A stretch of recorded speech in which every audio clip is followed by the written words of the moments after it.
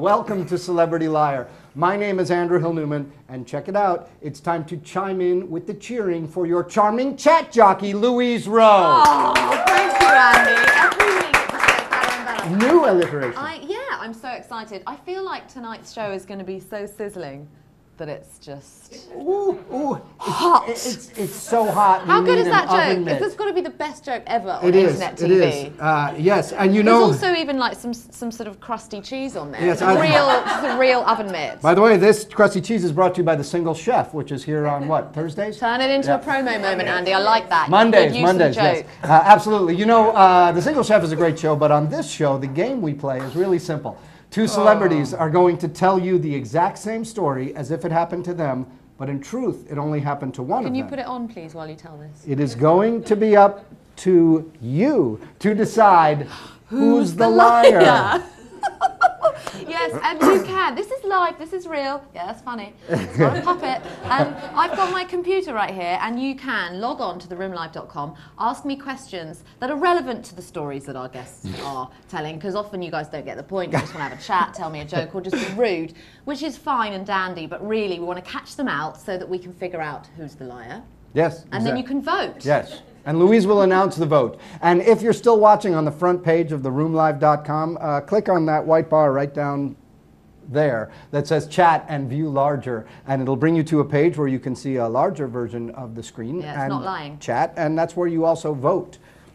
Yeah. Should we meet these yeah, lovely we should. fellas? Let me tell you, Louise, you know that I am old enough to remember when the coolest show on cable TV was a naked public access talk show on Channel J in New York City. Yet today, cable is home to some of the greatest programming on all of television, including TNT's The Closer, which is continuously one of the most successful and critically acclaimed shows on any kind of TV. And tonight, we are lucky enough to have two of the cast members of that show. Please give it up for John Tenney and Tony Denison. Hey, that show. You were going down. Yeah, right. That show was Robin Bird. Was it Robin Bird? Yes, it was, actually. Robin Bird on Channel J. We all thought that, but you said it. Are those available on DVD? Do you know? No, I have no idea. Do you know what's really strange? I'm such a child of the 70s that I even get paranoid around guys who play cops. Oh, really? You're not carrying, are you? I didn't think it was a great joke, but anyway, I stuck with it. So you got to admire my tenacity. You guys know how the game is played. Before we went on, these guys were over there swapping stories, personal stories, and we have represented them all right here. I have a question. Sure. Why does he have 2 bottles of water and I only have 1? This is not my bottle. This is my bottle. I see, okay. That's yours. That's his. This is mine. Anything liar. The stories are represented in here. oughta. They've drawn to see who goes first randomly. John won that, so he's going to go first for the first round. Tony will go first second time. I'm going to reach deep within. I'm going to pull one out. We're going to put 2 minutes on the clock, and John, you will begin by telling us a story that we call Knock Yourself Out. It's funny you should pick that because this did actually happen to me. Oh. Yes, I was in college, and I had this really important exam. It was actually a philosophy exam, and I'd been studying for this thing for about 2 days. I'd been pulling all-nighters. There was a paper involved with it, so I'm up all night, and I'm getting more and more tired, and finally it gets close to the exam time, and I get into this situation where I have a choice. I could either get an hour's worth of sleep, or I can go to the exam without anything and just drink a bunch of coffee. And I'm like, you know, usually if I just take 1 hour of sleep, then I'm going to feel really groggy when I get up, so I should probably just muscle through. But I was just so exhausted. I said, all right, you know what I'm going to do? I'm going to take the hour of sleep. So now I was in my dorm room, and I have my bed. It's it's on the floor. It's just a mattress, and there's a desk next to it, which I use as my night table. So I say, I know what I'm going to do. I'm going to set the alarm. I'm going to reach up. I'm going to turn it off. I'm going to fall back asleep. So to prevent myself from doing that, I took all these books and I stacked them around the alarm clock, figuring I'll have to rifle through some stuff before I turn it off, so I'll wake up and I won't fall back asleep. So pass out instantly, and sure enough, the alarm goes off. I reach up to turn it off, and I feel this stuff, and I'm like, what the hell is this? I don't even remember this. So I sit up to look at what's surrounding my alarm clock, and I smack my head on the side of the desk, and I knock myself out unconscious. and I wake up 4 hours later with a huge welt on my head, with a splitting headache, and I go running over, you know, completely slept through the exam, go running over to the professor who's actually there gathering up papers, exam's all over, and he sees this gigantic welt on my head, and he says, look, nobody in their right mind could, you know, do that to get out of exam. He had a little sympathy for me, and he actually let me take the exam. But I did actually knock myself out, unconscious. Wow. And with 5 seconds to spare. 5 seconds Well to spare. told, sir. Interesting. I have questions, but they'll wait until after we hear Tony's version of this. Tony, I understand. You mean the real version? Okay. That was pretty good, John. Pretty good. Anyway, let me see. Can you go back? Wait, I was talking to him. That's okay. Yeah, look, we're giving you the extra second. Okay. So anyway, everything he said in the beginning was pretty accurate. I was studying for an exam, and I had been up for 2 days straight. And the exam was that day, and I decided, look, I need some sleep. And then if I don't sleep, I'm going to be at the exam. I might pass out. Just that 1 hour I thought might be enough. So since I'm notorious, I mean, for being a heavy sleeper, I once fell asleep standing up waiting online for a movie. So I thought, okay. So what I did was I moved my desk into the corner of the room, and then I put the bureau on top of the desk, and I put this little night table on top of that, and I put the alarm clock at the top. And so that when the alarm went off, I would have to get up, I would have to climb up the top of the desk, and then go up and shut the alarm, and then hopefully in the process I would be more awake. So I fell asleep for the hour. Sure enough, the alarm is ringing. I get up to go on top of the desk, but because I'm so groggy, I slip off the desk, knock the bureau and the night table off, and as that falls off, I go to stop it, and then I fell and knocked myself out on the floor. So when I get up, which I think was about maybe 4 hours later, maybe it was 5 hours later, I get up, and I've got this gigantic wallop, on my head, and I said, I got to do something. Maybe I'll go there and see if I'll get some pity from this professor. And when I went to go out, I realized that the night table had knocked the doorknob off the door, so I couldn't get out of my dorm room. So what I did was I tied some sheets together, and I climbed down the 2 stories from the dorm room. Thank God it was 2 stories. I ran across the campus with this big knot on my head, and I don't even think I changed from my pajamas. I think I had my pajama bottoms on, and I ran over to the faculty tower building, and the tests had already been over. Everybody had already gone home, and I walked in, and the guy looked at me. My professor looked at me, and he was like, what happened? And then when I told him, he said, nobody can make up a story like that. So he gave me an opportunity to take the test again. Wow. Both of you within the time limit. Well told. I have not yet decided who I think is full of it. If you know who the liar is, you can go ahead and vote now, but you also have a chance to ask questions of Tony and John. Pass them on in the chat room to Louise, and she'll ask. But first, I'm going to begin with you, John. What college was this that you went to? Vassar College. Vassar College. And how about you? What college were you going State to? University of New York at New Paltz, which was about 10 miles away from Vassar. I have hitchhiked through SUNY New Paltz. No roommate? No. This was my senior year. I had a single. I just was my own. As a senior, you get to actually have your own single room. You don't have any sharing. Sure. And how about you? You have a roommate at this time? No, I didn't have a roommate. I don't. Nobody wanted a roommate. No, I didn't have a roommate. It's funny, I didn't. There were 2 beds in there, but I just... It's allowed. It makes it slightly less plausible, but, Let me ask you, John, do you remember what class this was that you were studying for? It was a philosophy class. A philosophy class. David Lachterman was a professor. fantastic professor, brilliant guy, and it was philosophy. How about you? Mine was Religions of the World by Amaya Chakravarty, who was the assistant, actually, to Mahatma Gandhi. And he had settled, he was the one settling the war that was going on in Bangladesh at the time. And I really liked the guy. He was a little tiny wisp of a guy. And so that's why I think, he had some pity on me, because it was Religions of the World. So Of course Gandhi had a personal No, it wasn't Gandhi, it was Amaya Chakravarty. Louise, are there any questions from the chat room? Loads. Well done, guys. You were listening. A book knocked you out. It's going to be a bloody heavy book. No, see, it wasn't actually the book. I'd stacked books around the alarm clock. The alarm clock was sitting on a desk, which I used as a night table. My bed was just mattress on the floor. Yeah, but you said the books fell and hit your head. No, I said I stacked the books around the alarm clock, so I'd have to rifle through stuff to turn it off. That's because his version is not true. No, I'm on, look, picture this. I'm on the mattress, on the floor. The desk is here, the mattress is lower. The alarm clock's on top of the desk. I have books stacked around it. I reach up to turn it off. I feel the books. And I go, what the hell is that? And I sit up to look at what it is. And I crack my head on the edge of the desk.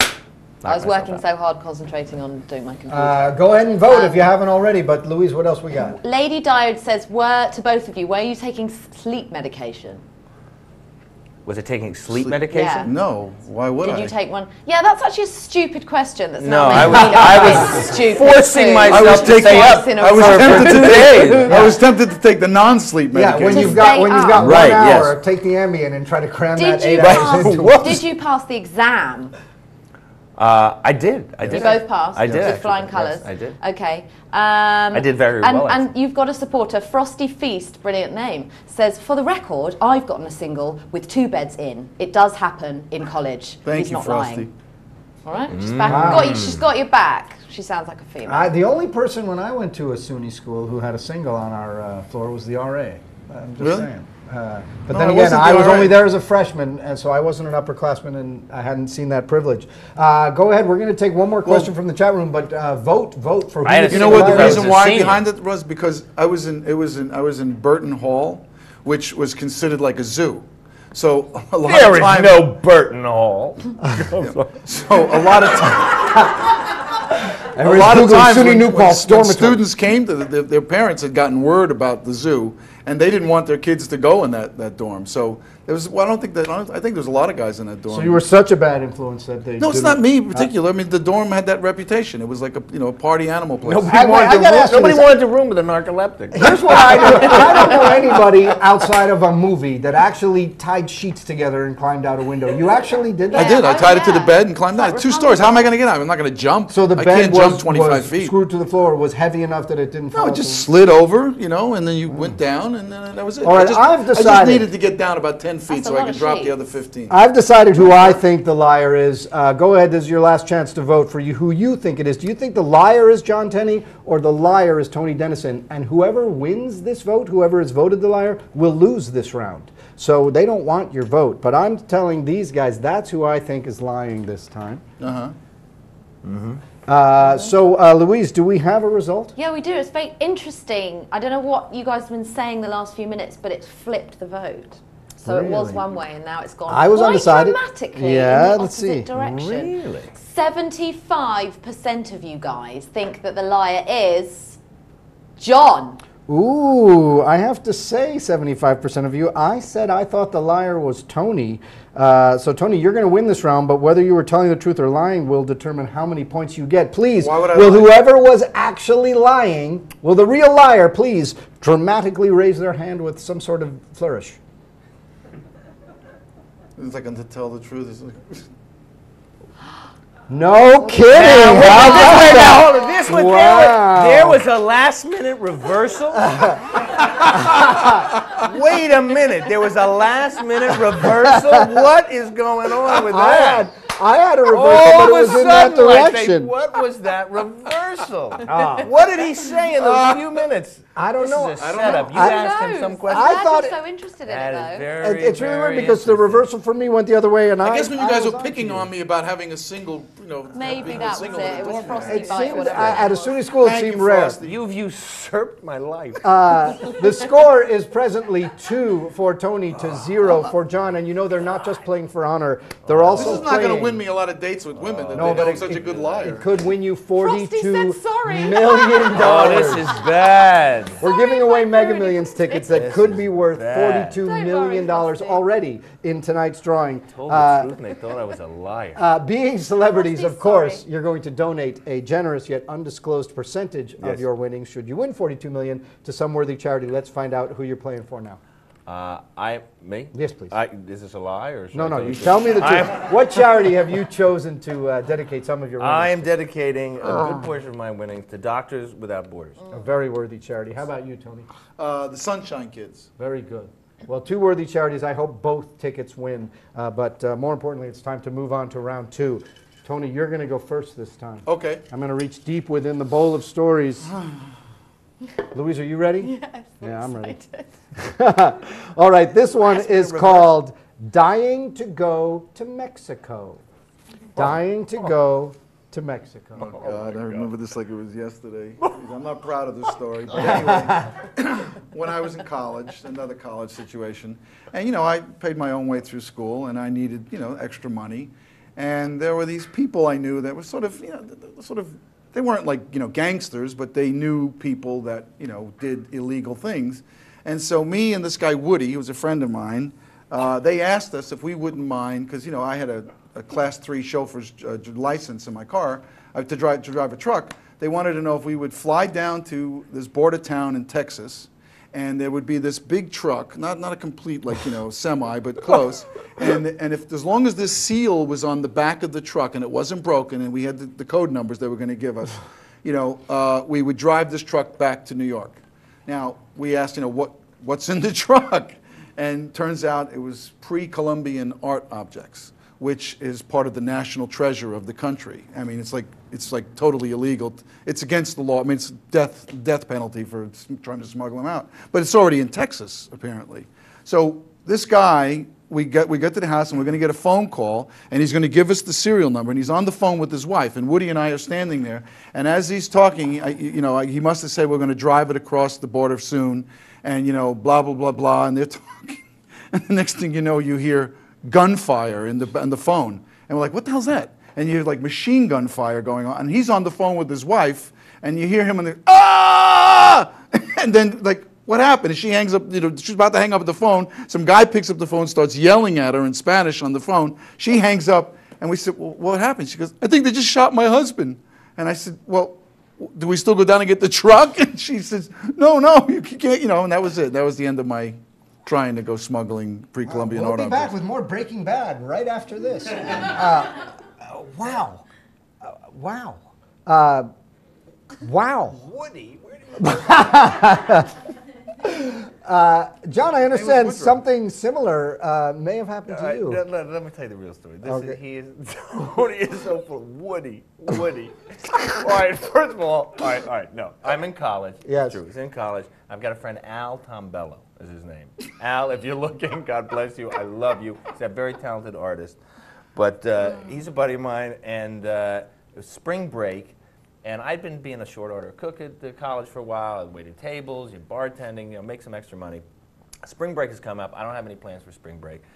And Al didn't have any plans, and he said, hey, listen, I got a buddy of mine who lives down in El Paso, and he's got a job. He said we can make some extra money if you want to. I thought we could take a little road trip, go down to El Paso, or we could either drive down there if you wanted time, or we could fly down. I'll show you around Texas because Al had friends, and I think he actually had I don't know if it was family or just friends down there. I think he lived there for a little bit, but anyway, he said, come down, we can take this little adventure and we can make some extra money. I'm like, well, Al, what do you mean, what do you have to do to make extra money? What are we doing?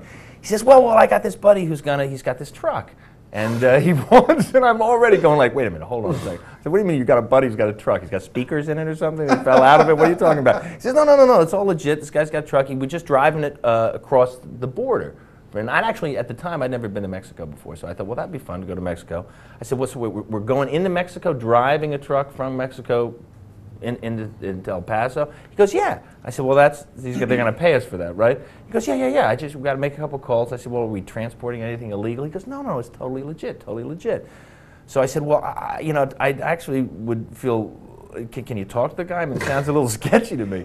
She says, no, look, don't worry about it. I'll call him. So he calls the guy, and he gets through, and he's talking to this guy on the phone. He says, I've got him on the phone right now. He's telling me the whole deal. And as he's talking to him, I hear, he's on the phone, but I hear coming out of the phone these little Go ahead, finish up. No. I hear these little popping noises like this, and I go, Al, what's going on? He goes, I think he was shot. And then I said, what are we talking about? And I took the phone from him, and there was a woman crying hysterically on the other end of the phone. I didn't know what was going on, but he tries to convince me that his friend had actually been shot and killed. And needless to say, we did not go to Texas or anything, but that was the story. So I don't know this whole... I'm shocked that Robin didn't title this "You're Breaking Up," because I don't know, because he was literally. This is so violent and scary. It's true. And literally on Breaking Bad this week, it's not a surprise. It's a guy who actually ordered a hit is on the phone when there's rapid machine gun fire and the drug lord portrayed by Javier Grajeda gets shot. I don't know if it was a hit. We found out later on that he was shot by federales. Okay, I have a ton of questions. I'm sure you have a ton of questions. If you know who's lying, go ahead and vote now. But if you need to know something to help make up your mind, go ahead and enter it in the chat room. How would I make up a name like Woody? Louise will pass it on. I don't know. Woody, Al Tambelli, Tambello. That's like Dr. Vinny Gumbats. So, Tony, let me ask you. You found out it was pre-Columbian art object. Yes. When?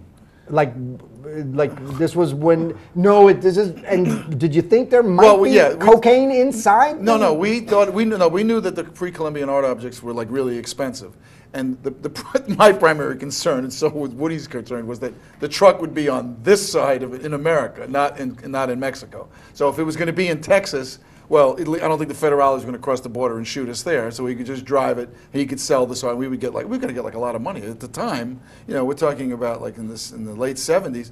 We're talking. I think we were going to get $1,800 a piece or something like that, which is a lot of money then. Sure. And so, and the plane fare down, and and that was it. And hotel rooms were going to be paid for if we needed to stop, and that was it. So. Wow. And you were going to drive from Vassar. This was not a... No. We had all spring break, and he said we could make some money to go down to El Paso to do this thing. And he said, look, if you want to make this whole adventure, we can actually have a road trip and drive down there and do this. Or we can fly down if you want to do that, if you don't want to take the time to drive across country. It was just a way to earn money during spring break, but the actual event was to drive this truck from Mexico, which seemed really sketchy to me. And in the process of trying to, make sure this was legit, a guy apparently got shot and killed on the other end of the phone. This is the eternal dilemma of spring break. Pool parties or smuggling. Pool party. Wow. Louise, are there any questions from the chat room for John or Tony? This was a very simple deal. Poor guy died, and I federales and art. I'm slightly concerned that what is really a very light-hearted show has just unearthed an unprosecuted murder. But it's okay, because Tony said it was the feds. So no, he was killed in Mexico. So it doesn't so it matter. Completely in their jurisdiction. Whatever. And you steal that art from that country, they'll shoot you. Well, a lot of people want to know. Can you describe the art? Can I describe? Did you get to see it? What is it? Yes. Well, describe the art to us. Well, actually, the artist, Bellaro, he does a lot of. He does a lot of representation. They're basically these stone heads and faces very similar to what you find on Easter Island. Like gargoyles? No, not gargoyles. Faces, basically faces. Little men like gods, little tiny, almost look like gingerbread men. What? Totems. Gingerbread men. Totems. Is that what they call? I don't know. That's what I like. No, but that's what they're mostly stone. Can I? Yeah, John, you had a question. Yeah, sure. How did you even see the art if you never got down? When we were at Woody's house and we were on the phone, she showed us a book of the kind of stuff that we were going to be bringing back. So you can get a we were in college. It's not going to be heroin. It's going to be these vases. Yeah. Wow. Any other questions from the chat room? Go ahead and vote if you've already decided who's lying. John, you said he died. Did you know if he died?